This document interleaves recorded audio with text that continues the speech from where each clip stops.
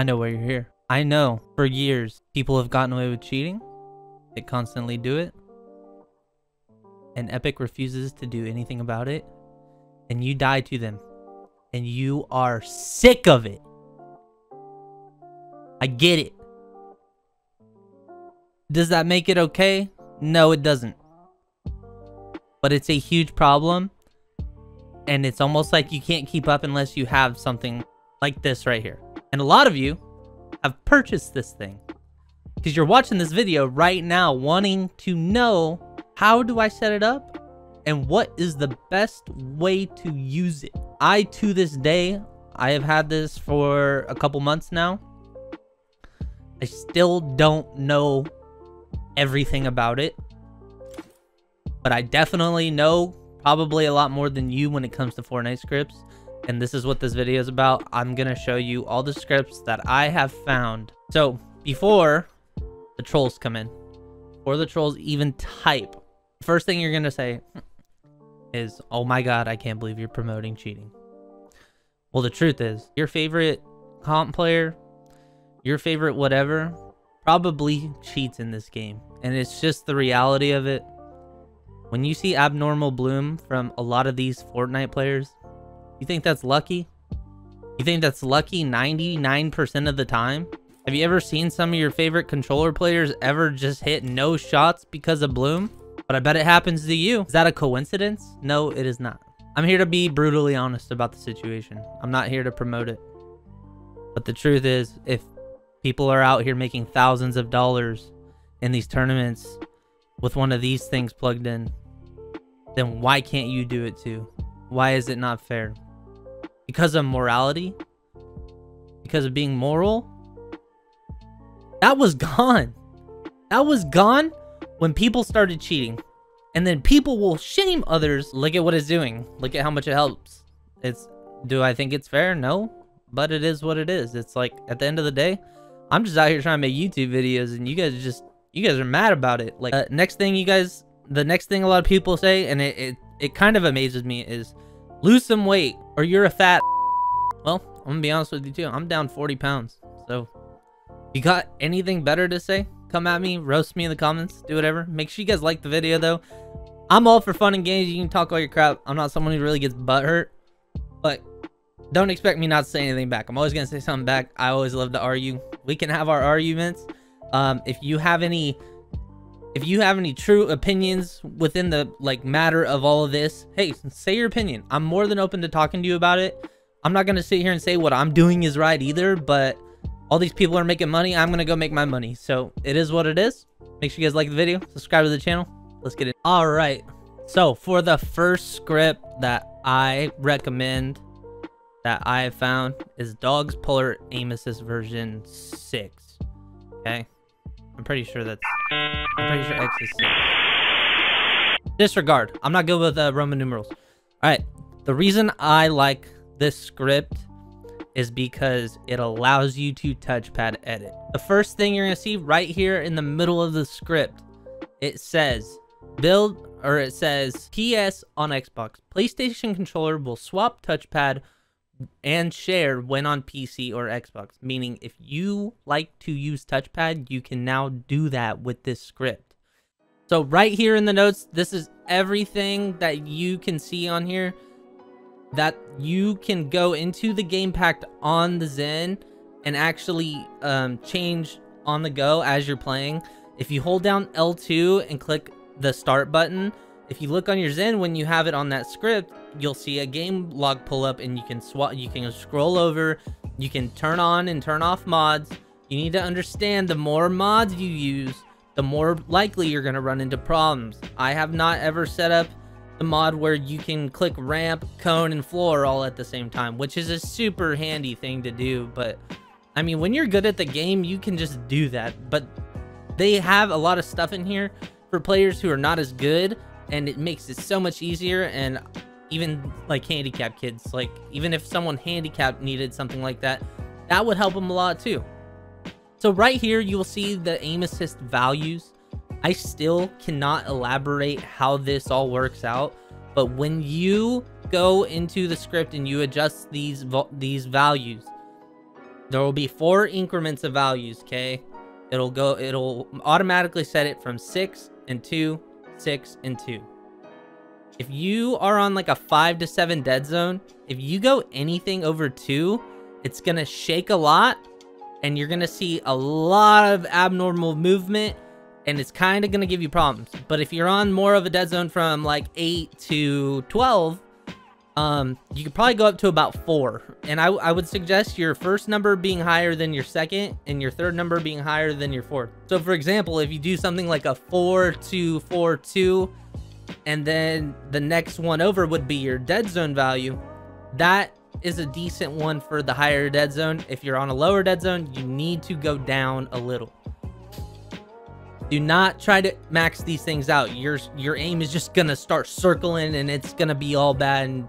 And if you're doing this and trying to hide it, then you're done for. Like, you're gonna get exposed real quick. Everyone's gonna know you're freaking cheating. So right here you see enter menu, switch menu, exit menu. This shows you how to get in and out of the menu on the Cronus Zen, because you cannot go onto the software and make changes as you're using the script.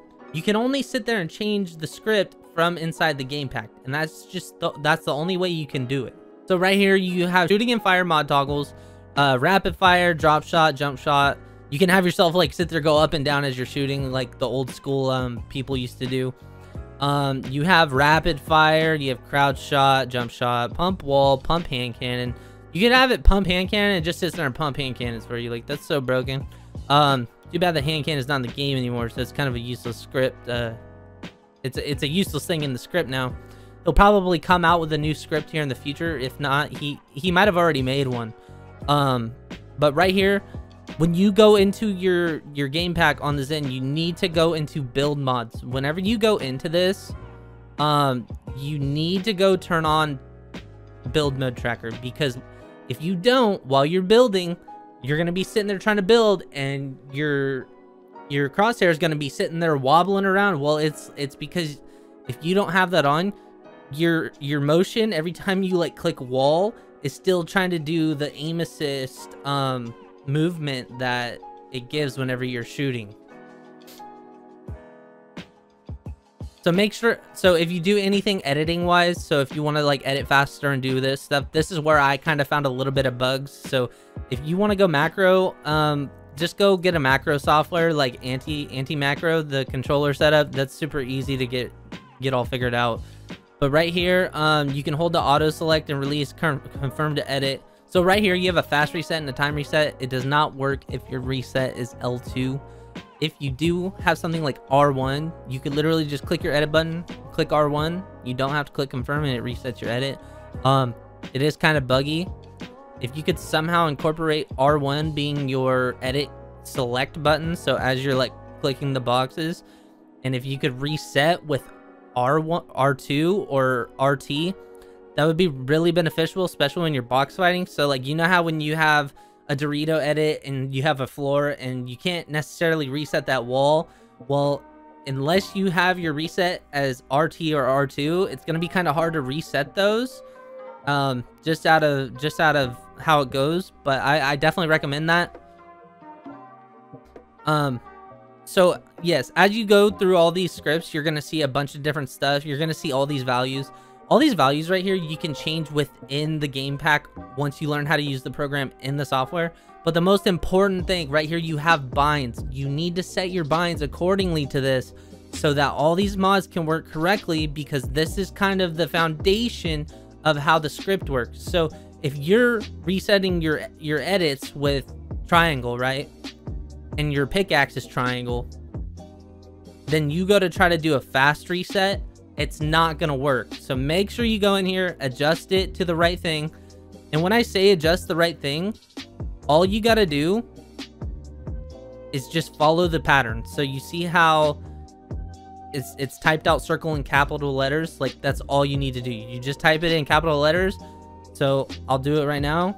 So I backspace one in the thing goes white, right? You put in a capital E and it goes into that color, and that'll kind of validate the fact that you have set that bind accordingly.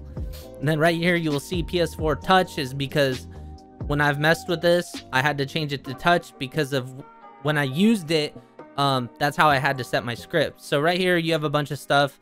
There's actually a lot to this that I'm not fully informed of. So as much as I've learned, there's still a lot of stuff I'm not fully informed of. I feel like all of this is just mod stuff.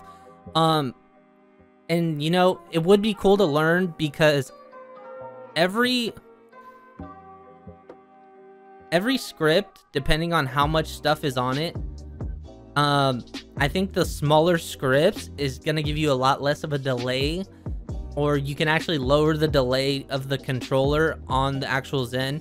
So even if you get a Zen and you don't use scripts, you can still put your milliseconds to 1 second, and you can actually make sure you can actually lower the delay of the controller if you're getting a lot of delay in Fortnite regardless. But yeah, go ahead and try Dog's Polar Aim Assist. It's a really good script. I'm not saying go use it in tournaments. I don't condone that.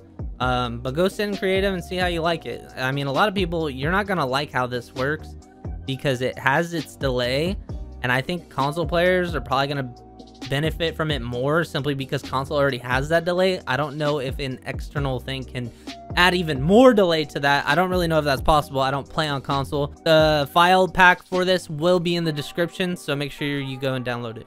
So I'm gonna be honest, I was gonna include more scripts in here, but I'm just gonna make a couple more videos on them. Make sure you guys like and subscribe. I'm gonna keep doing more videos like this. I don't really care what you trolls think. I don't care if you're mad that I'm making these videos.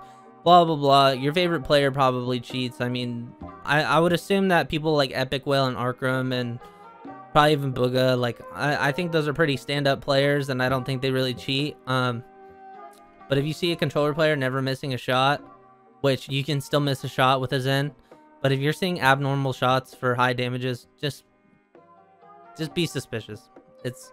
There's like no aim assist in Fortnite right now. So how are these players hitting like this? You figure it out. All right. Make sure you guys like, subscribe. I'm out of here. Peace.